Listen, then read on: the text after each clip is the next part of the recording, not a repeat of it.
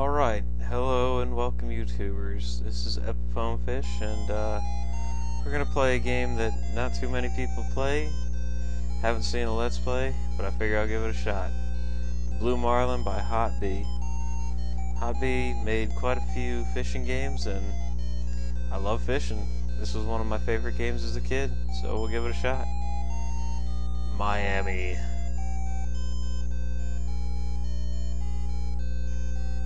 Here at the base for marlin fishing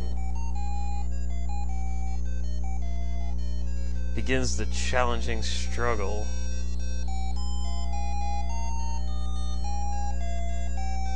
Now you are the challenger.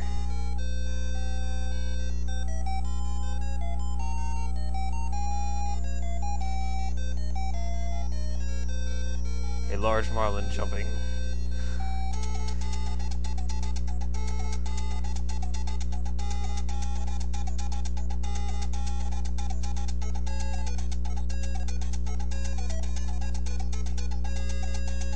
Alright, just figured I'd give you a little bit of that introduction music. We're gonna start from scratch and we're gonna play this entire game through. So maybe we'll do the name Epfish.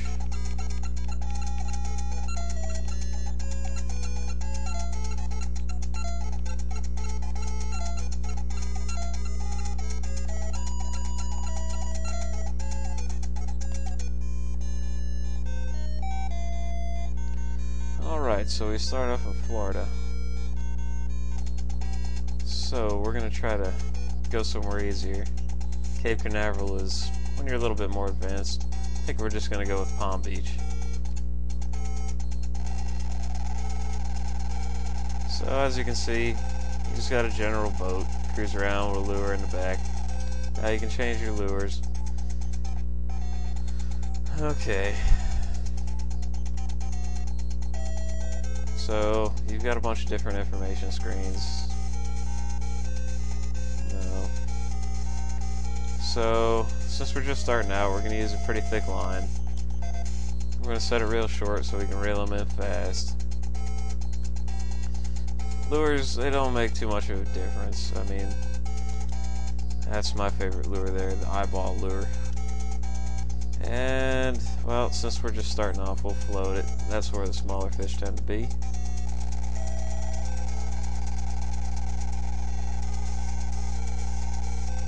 That little guy dancing around up there, he's going to town. So pretty much the point of this game is to follow schools of fish around, or other things you might see, seagulls. Sometimes there's whales that you see around. You follow those around, and you try to get marlin to come up. Now, when you're just starting, you don't really want to do that. You just want to try to catch smaller fish to increase your stats. So you just get right up here in front of this bad boy. Alright. And that would be the game indicating that I'm about to break the line here. So, on the right, gives you information on how well the fish is hooked. As you can see, this one's hooked pretty poorly. If you hold the B button, oh, he's sweating now.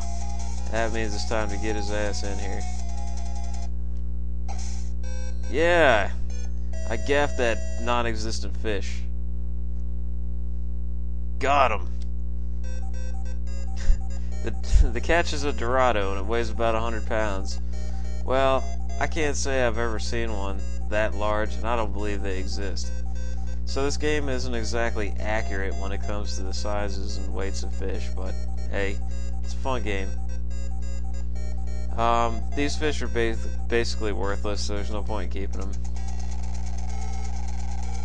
But they do increase your stats.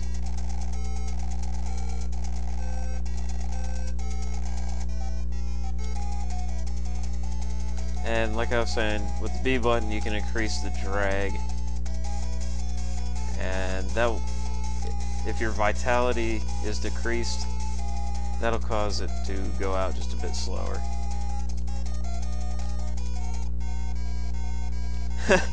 Oh man, a shark is bitten off the line, that motherfucker. Well, that's part of this game. Lots of random encounters. Now, they give you this scene here where the sun's setting, like, okay, shit, the game's over. No, that really isn't the case. Just not the case. Now, one other interesting aspect of this game is you can beat the hell out of your boat. And they warn you when you beat it up to a certain point. I mean, yeah, it looks pretty cool to bounce your boat off of shit, but if you break down, you got no chance of fishing anymore during this trip. And right now, I'm just trying to build my stats, trying to get through this game fairly quickly.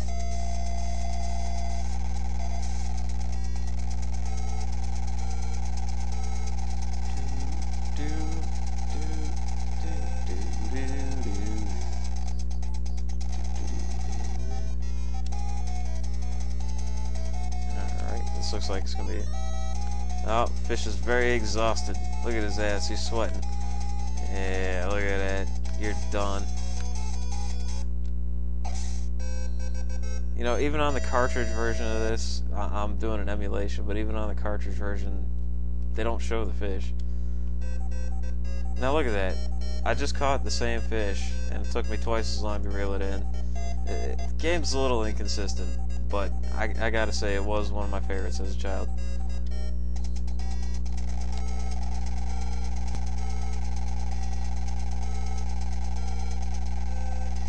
Now, in future videos, you will see me abusing the hell out of save states.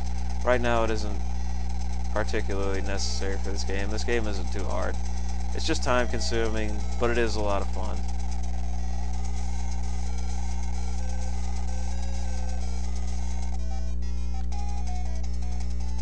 Okay, torque the drag down on this bad boy.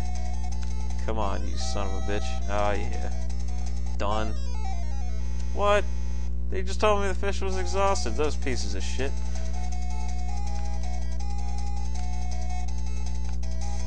Alright. Now this game does have some pretty interesting random encounters you'll see later on.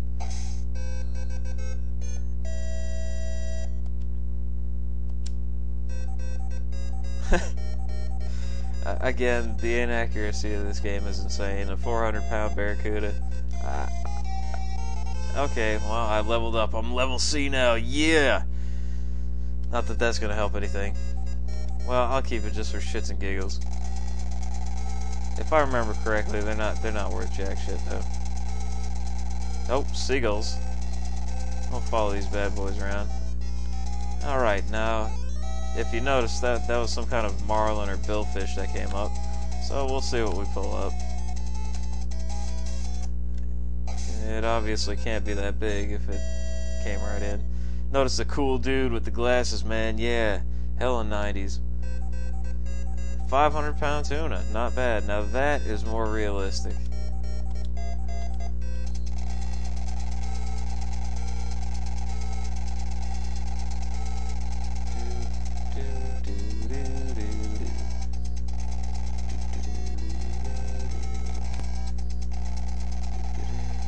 Look at that little car. Yeah, awesome graphics. 1991. Representing.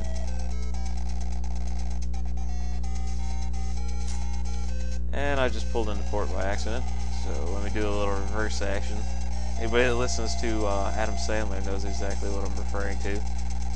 Oh, a couple more people dancing on the beach. Look at them getting down to this fucking crazy music.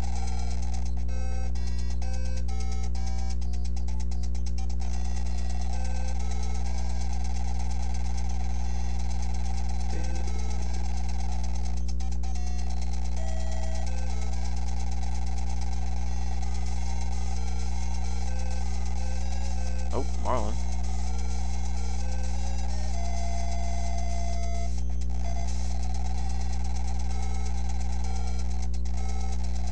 Well, YouTubers, it looks like it's about time for me to call this game quits here. We're going to save right here, and, well, we're going to call it a night.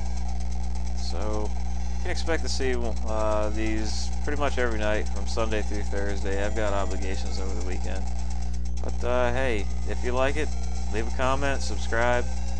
I'm all for any input. If somebody wants to see something else, just let me know.